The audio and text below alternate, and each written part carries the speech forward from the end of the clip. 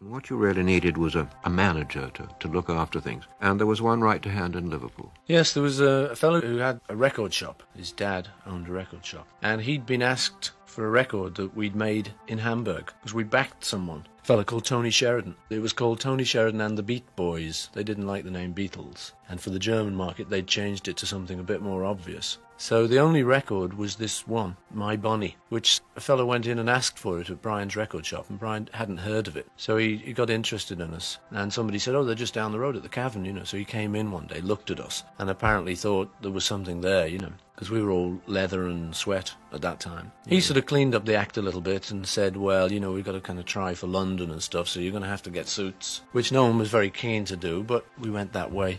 And Tidied you so up. Brian was the fella, yeah. And he got you auditions for record companies, which was the important thing. Yeah, everyone turned us down until he found George Martin.